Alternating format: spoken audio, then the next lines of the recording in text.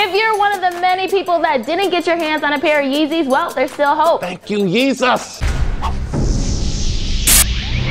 Welcome back to The Drop. I'm J.Snow. What's up? I'm Cynthia and LuCiette. So what looked like it was going to be a textbook Kanye rant at an Adidas press conference actually turned into the announcement for the new Yeezys coming out. That's Yeezy with an I because he can no longer use a Y because he doesn't want to get sued by Nike. It makes sense. So the new Yeezys with an I will be out in June, just in time for that summer turn up. Kanye signed up with Adidas after a rocky relationship with Nike ended. Nike did not want to pay Kanye his royalties or give him full creative control over the shoes because he's not an athlete. Yeah, that was their excuse. But Kanye, I remember, came back saying, I go to the Garden, I play one-on-one, I'm a performance athlete. And that's such a Kanye thing to say. Like, no, you wasn't with us shooting in the gym. You're not an athlete, Kanye, stop. But I don't blame him for leaving because how can you not let the man create?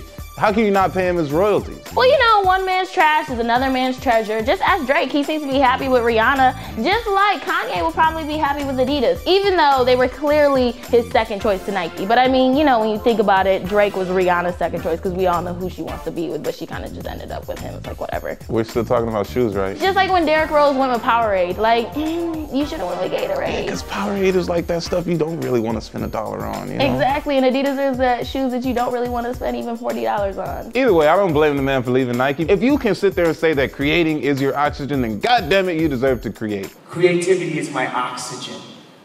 I have to create. Now let that man create something, Adidas, that look kind of like the Red Octobers, because those are dope. Honestly, his speech was pretty boring to me, but he was very passionate about it, and I can always appreciate somebody who has passion. Yeah, do you have passion? Like this video if you do. It's always funny to see when Kanye's trying to be like professional Kanye and like, you know, and with these brands. I mean, nobody knows who these designer names are. He talks as if we know exactly what this creativity problem between him and all these designers are. Like, it's relatable. The world does not know who the some of these guys, we can't pronounce their names.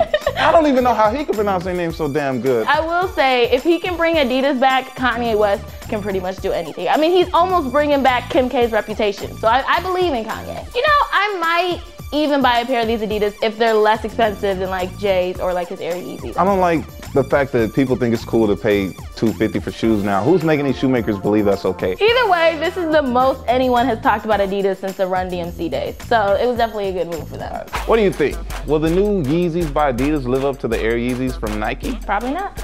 Leave a comment below. Yes, also make sure you ask us questions. Just use the hashtag #AskTheDrop and post a comment below. Anything in the world that you want to know, and we'll answer it. And subscribe to All That's Digital. I'm J.Snow. I'm Cynthia LuCiette. See you tomorrow.